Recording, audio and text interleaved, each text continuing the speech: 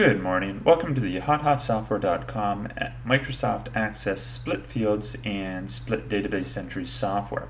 What this software allows you to do is it allows you to easily split existing columns into more columns.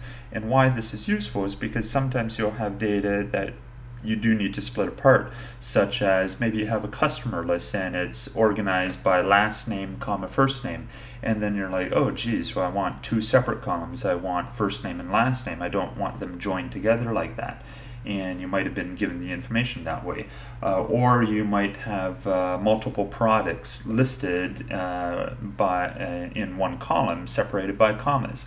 So there's a lot of different reasons you might want to use this software, and this is how you use it. To get started, you click on this button. I'm going to be using the Northwind database, which is one of the sample databases that comes with Microsoft Access. I've just renamed it for demonstration purposes, so I click on Next. And let's say we want to go with categories. So you click on that, click on Next, and then you can see the existing fields, like for example the category ID, the name, description, and the picture. Let's say, for example, I wanted to separate the description because there's multiple items here. It has like soft drinks, coffees, teas, beers, and so forth. And let's say I wanted those split into separate product categories. So then I would say, okay, well, I'm going to be changing the description.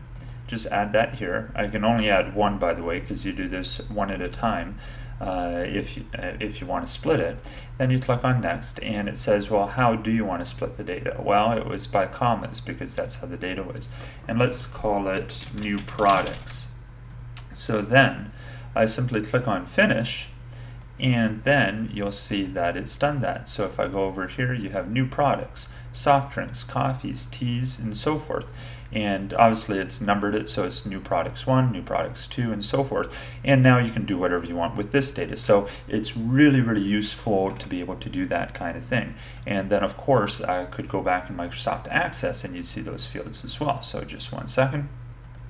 So now going into Microsoft Access, and yes, this is an older version of Access, but just for demonstration purposes, click on Categories, and then you can see that everything is here. So you have the category name, the description. We separated stuff by commas, so now you see soft drinks, coffees, teas, beers, and ales.